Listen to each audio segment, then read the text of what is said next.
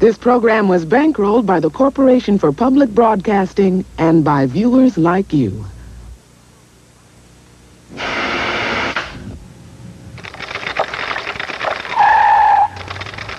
This program was brought to you by Toyota.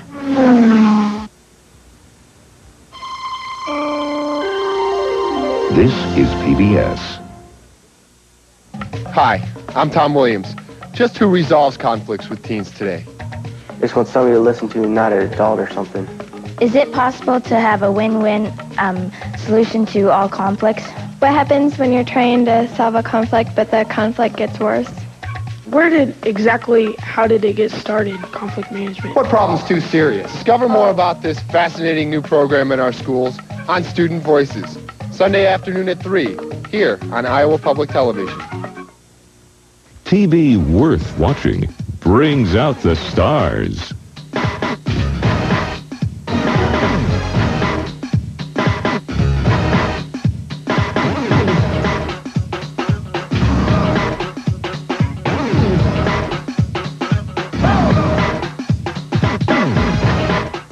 See the fun during Festival on Iowa Public Television, a resource for Iowa's future.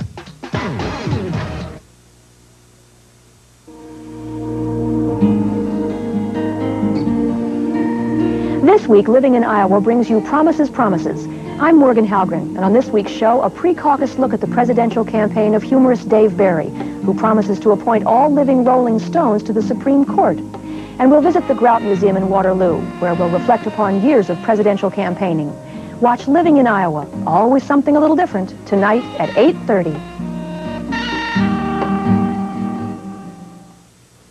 50 years ago, J.I. Rodale planted the seeds for what has become known as the sustainable agriculture movement in the United States. Well, they had to convince farmers to change from what would have been the conventional system to an organic system. A look at the growing Rodale Institute on the next Market to Market. You're watching Iowa Public Television. Acquisition of this program was made possible by Friends of Iowa Public Television. And funding for the Iowa broadcast is provided by Luther College in Decorah, Iowa, since 1861, an environment for academic excellence.